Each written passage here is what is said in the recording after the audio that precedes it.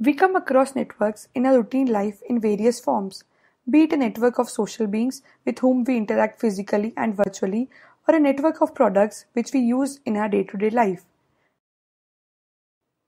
A frequent problem encountered in practice is to label the nodes in these networks. For a social network, the labeling can be based on user demographics like language, location, preferences, etc. Similarly, for a product network, it can specify either category or some other aspects of the product. The example here illustrates a network of computer science articles published in various conferences. Many conferences have a broad domain of interest, and to facilitate users, it often becomes necessary to categorize the publications of the proceedings based on the subdomain they deal with. This information is often missing or difficult to extract because of various reasons. The given network depicts the citation network amongst articles published in different conferences or journals. We use different colors to annotate the fields they belong to. The task here is, given the labeling of limited number of nodes in the network, how to determine the labels of rest of the nodes in the network.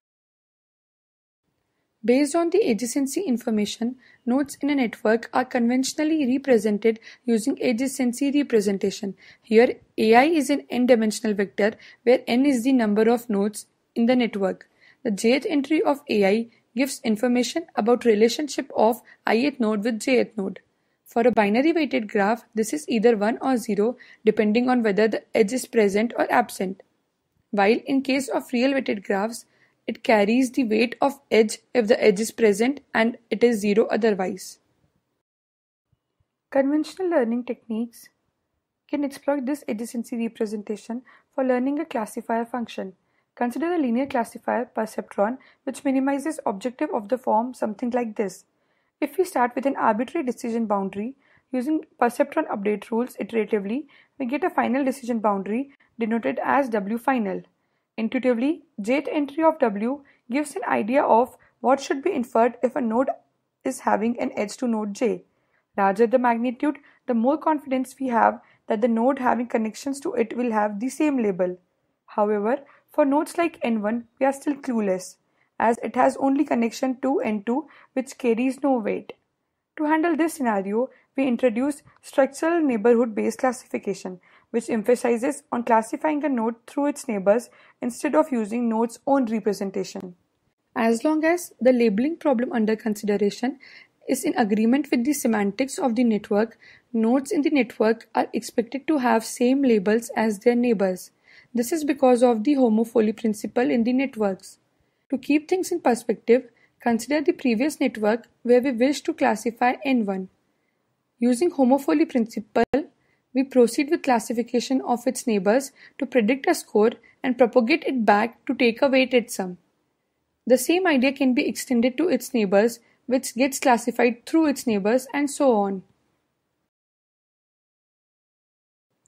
Networks encountered in practice usually have some missing and noisy links.